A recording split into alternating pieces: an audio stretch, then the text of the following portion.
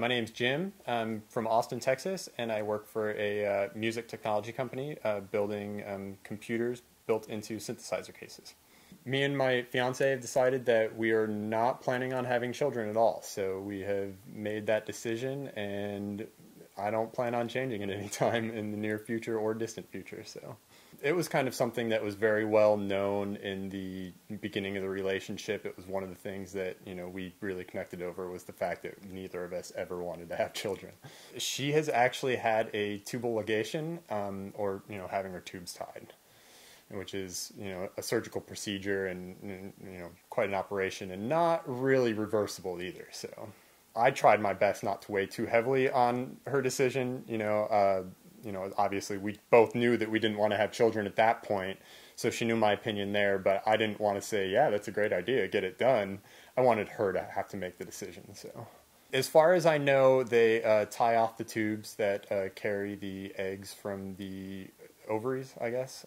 Is that how that works? I'm not, not a scientist here, but they tie off the tubes and it basically keeps the sperm from impregnating the eggs.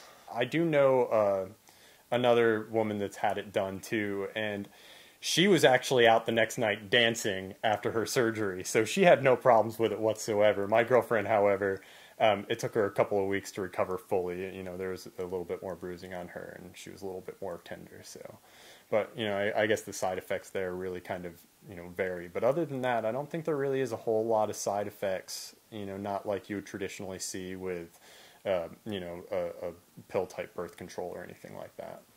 Yeah, I would say after it was done, there was definitely an improvement in our sex life. We definitely had a lot less to worry about. We could go straight from, the arousal period right into sex and not have to, stop and put on a condom and break the mood.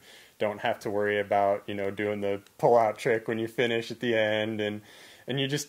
It's way easier to just, be in the moment and actually enjoy the sex and not have to worry about, the potential consequences that could, come out of it. If I had had insurance, it might have been a safer bet for me to have the procedure done. A vasectomy is more easily reversible, it's cheaper, and it's less invasive. But, again, it wasn't really an option, so not really, something I could have done. But, had I had insurance, that may have been the way we would have gone. My name is Jim, I'm 29 years old, and my fiancé has had a tubal ligation.